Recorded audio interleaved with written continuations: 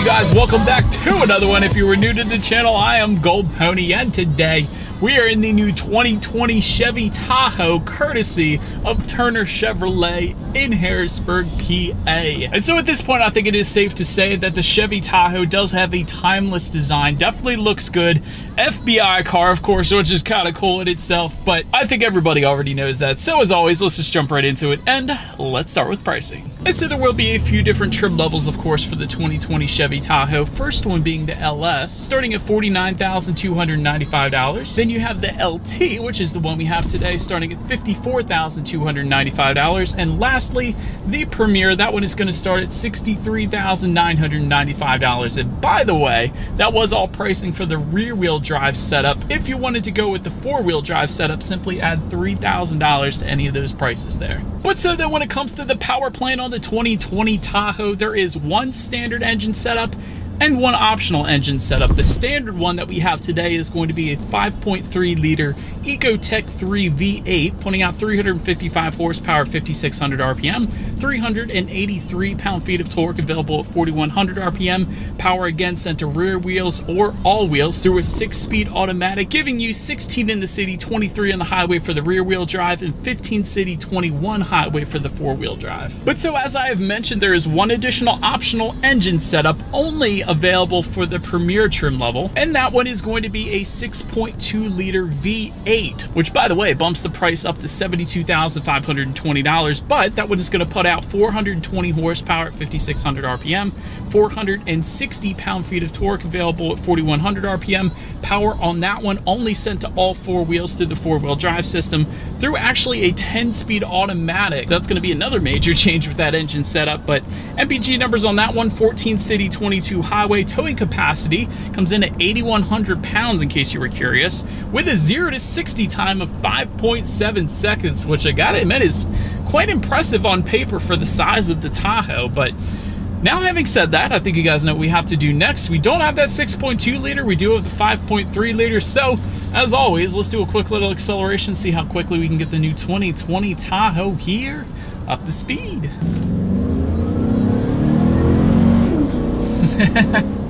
Actually, it's got some get up and go. You're most definitely not going to have any issues merging onto the highway. I was kind of impressed, I gotta admit. The 5.3, well, it is a V8, but then again, it is a larger SUV, so I didn't know what to expect, honestly. But the V8 definitely pulls hard, without a doubt. But so as always, to go along with that acceleration, braking is equally important. And so as expected, you will find four-wheel disc brakes. When it comes to the braking feel, it's not bad. I do feel like at lower speeds when you hit the brake, it is a little bit squishy or spongy, I guess you could say, but when you're going at higher speeds coming to a quick stop, definitely no issues there. Then touching on suspension and handling a little bit, you will get a premium smooth ride suspension, Chevy calls it. That one's actually going to come with the LS and LT trim levels, and magnetic ride control is actually going to come standard with the Premier. The thing I like about that one is it actually monitors each wheel individually, kind of adjusting the suspension based on not only the road conditions, but your driving style as well. So that therefore is not only going to give you a smoother ride, but it's going to tighten up the suspension during heavy cornering as well, really giving you the best of both worlds. So I am always a big fan of the magnetic ride control, love that technology. Also standard on the Tahoe is a limited slip rear differential, which of course helps keep the rear wheels moving in unison, little extra traction there for you. And touching on ride quality, honestly I can see no issues with going on long road trips in this thing. Definitely a relatively smooth ride, and of course as you go up in the trim level, specifically the Premier, you're going to have an amazingly smooth ride, so that's definitely nice as well.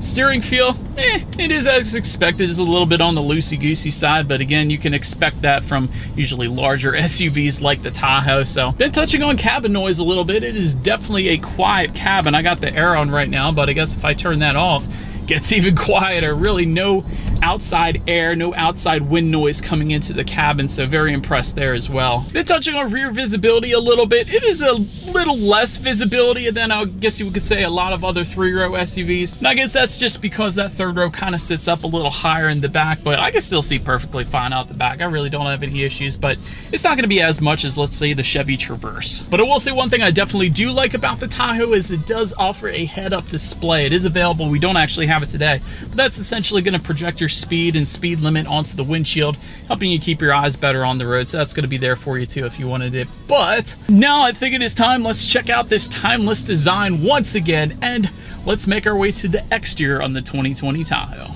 And so to start up front, that front grille is actually going to differ slightly depending on the trim level. For example, the LS and LT trim levels are going to look the same. That is what you're currently looking at. And then if you went with the Premier trim level, you're going to get chrome horizontal bars up front. And if you went with the 6.2 liter optional engine setup for the Premier, you're going to get black horizontal bars. I guess that being the more of a sportier appearance to go with the sportier engine setup, if you will. But to the sides, halogen headlights will come with the LS and LT trim levels. They will come with the automatic feature, and you're going to get LED daytime running lights with that as well. If you went with the Premier, however, you will get HID headlights, and they will actually come with fog lights just below as well. Then make your way to the side. Roof rails are going to come standard on all trim levels, as well as rear privacy glass back there. Tahoe lettering can be found on both driver and passenger front doors. That's kind of a Chevy thing, whether it be Suburban or Traverse. Kind of an elegant look. I do like that. Power adjustable body colored side mirrors will come standard for all trim levels, and they will actually be heated as well. And if you wanted integrated turn signals in those side mirrors, simply go with the Premier trim level. Then take a look down at the wheel setup. 18-inch aluminum alloy wheels will come with the LS and LT. If you went with the Premier trim level, however, you will find 20-inch alloy wheels. Then make your way to the back. Rear spoiler with integrated brake light will come standard. Just underneath of that, the rear window wiper. This is unique to the Tahoe and Suburban actually as well, but usually that rear window wiper can be found kind of asphyxiated to that rear glass, which doesn't have quite as good of a look to it as the setup that the Tahoe and Suburban does. So I like how they tuck that rear window wiper up underneath the spoilers. Definitely a nice little design cue there. And just below it all, a single exhaust outlet, so you guys know what we have to do next, even though we're in an SUV. As always, here is that exhaust clip.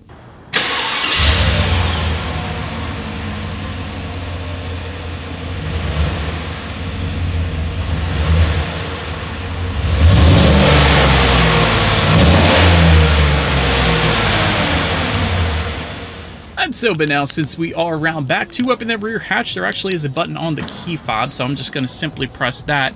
Manual liftgate comes with the LS, power liftgate with the LT that we have today, and a hands-free liftgate if you went with the Premier trim level. And actually, to close it, all you need to do is just simply press one button once again. But once opened up, behind that third row, cargo capacity is going to come in at 15.3 cubic feet. Also behind that third row, there is a little bit of in-floor storage. Not a ton of room back there, but still enough room to store your guns or really smaller items, I guess you could say. Also, there was some grocery hooks back there as well, so that's always convenient. But when you fold that third row down, behind the second row, cubic feetness comes in at 51.7. With all rows folded, that comes in at 94.7 cubic feet. That is quite a bit of space. And if you want with the Premier trim level, actually you will find power folding rear seats as well. And that is going to be optional on the LT today, so that is why you have me showing it to you right now. I love that feature. It's pretty darn convenient. But make your way up to the rear legroom. Third row is going to come in at 24.8 inches. I gotta admit, this is probably, no, definitely better left for small children, because 24.8 inches is actually less rear legroom than, let's say, the Chevy Camaro. And again, that third row does sit up a little higher, so people with larger legs are going to kind of feel like an awkward kind of position back there, let's say. But anywho, make your way to the second row legroom. That's much more manageable for an adult, coming in at 39 inches even. 6 feet tall. This is how much space I had back there. I did want to also mention you will find rear ventilation found on the roof for all 3 rows to keep everyone comfortable.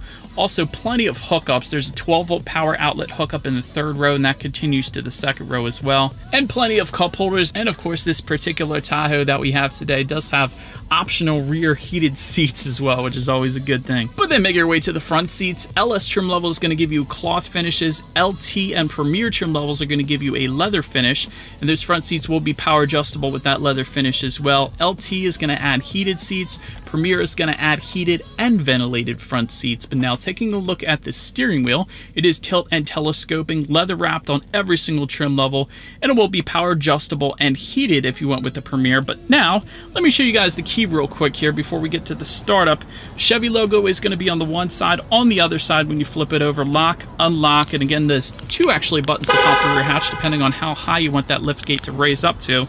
And that circular button in the middle, that's going to be a remote start, which is actually standard on every single trim level of the Tahoe. That's definitely quite nice. And then if you went with the Premier, you will find a push button start with keyless entry. Again, it is optional for the LT, so we do happen to have that today. So all I'm going to do is simply put my foot on the brake and press that engine start button there. And so, but then once started up, tachometer on your left, speedometer on your right, the gauges will do a full sweep. Always like that with Chevy. And there is a small digital display front and center to control what is on that digital display. There are actually steering wheel mounted controls on the right side there, giving you things like a digital speedometer, of course, trip A, trip B, how many miles you have left until you hit empty.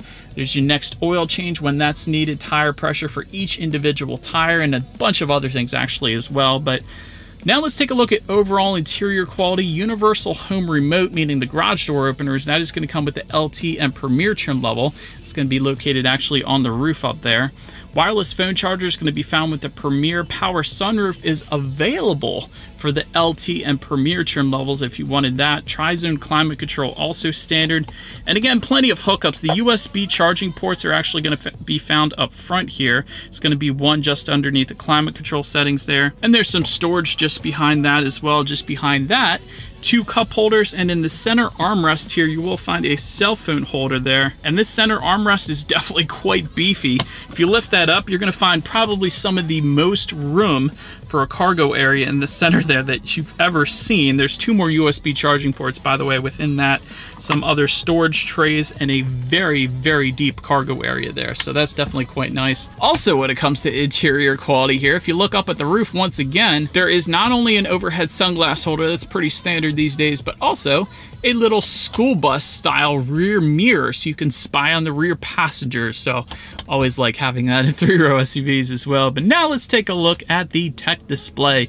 8-inch color touchscreen display is going to come standard on all trim levels, and all trim levels will give you Bluetooth and audio streaming as well as Android Auto and Apple CarPlay, meaning if you have a smartphone, simply hook it up to the Tahoe and therefore you have free navigation through that smartphone, as well as the ability to like and dislike your Pandora songs as well. If you wanted the factory navigation, that's going to come standard with the Premier, and you can of course also check out your radio settings up there as well. By the way, when it comes to the sound system, 6 speakers will come with the LS. LT is going to bump that up to a 9-speaker Bose sound system. That's the one we have today. And the Premier is going to give you a 10-speaker Bose sound system, so you guys know what we have to do next. Let's go ahead and turn on the radio, see what we got playing today, and let's test out the clarity of this one. Oh my gosh, I'm dizzy. That was nuts. Definitely a good bit of loudness, a good bit of bass.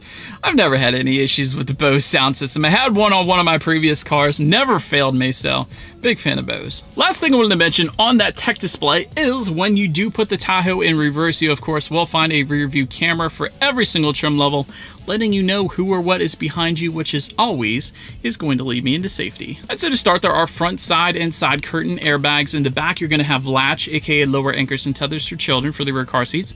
Also rear child door locks back there. If you went with the Premier, you're going to get lane change alert with side blind zone alert. Premier is also going to add front and rear park assist, but if you went with the LT trim level that we have today, or the Premier of course, you will get forward collision alert, lane keep assist with lane departure warning, and low speed forward automatic braking. And so, but that is about it for this one, you guys. Thank you so much for watching. Be sure to like the video and subscribe.